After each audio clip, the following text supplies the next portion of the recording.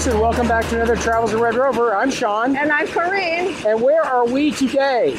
We are at Sunwapta Falls on the highway between Lake Louise and Jasper, Alberta. And it is a overcast day today, so it's a perfect day for shooting waterfalls. We also happen to be here with about 1,000 of our intimate friends, and it makes it a little bit of a challenge to find some spots to take photographs. So we're getting a little creative. I'll show you the traditional view and then some other alternative compositions. So we're going to get started. Up there you'll notice a bridge with some people on it, and that's the ideal place to be taking your picture, and that crosses the chasm from one side of the river to the other.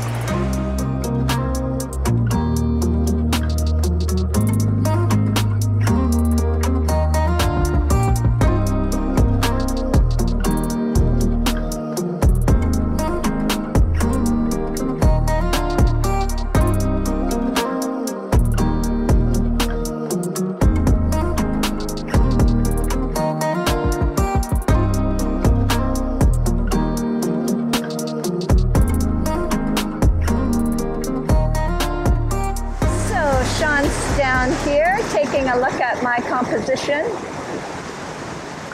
and I've been working on some close-ups down there of how the water is rushing over the rocks. This is a little side corner where you can come and you won't have many people in your view, but you won't get the island that's ideal. We'll show you that as well.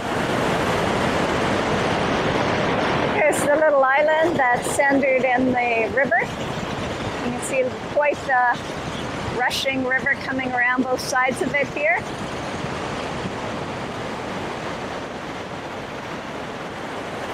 Over to that side. And then here's where the falls start to drop.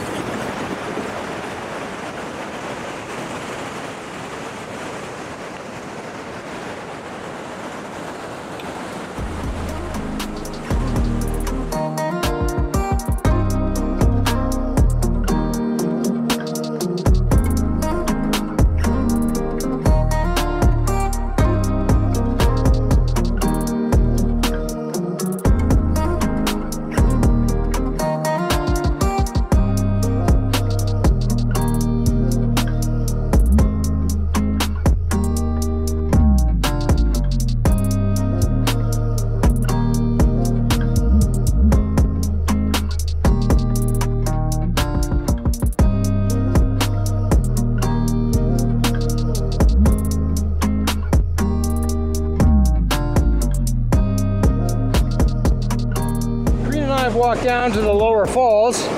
This is actually the lower falls of the lower falls. There's I think 2 or 3 tiers here, and this is just a very narrow cut with a whole lot of water coming through it, and Corinne's getting set up right now to take the shot.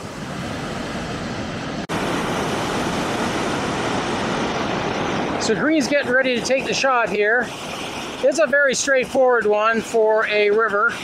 And it's really just a case of how much foam or froth she wants on the shot. And that's always a very artistic decision.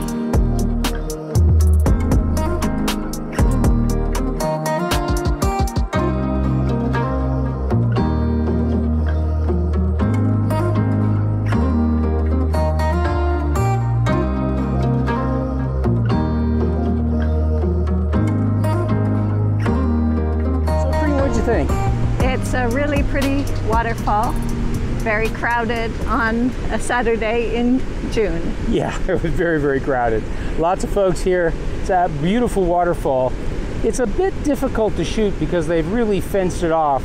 I can imagine that some folks have fallen off the sides and or been hurt, so they've made it virtually impossible to get lined up in the best configuration for the river.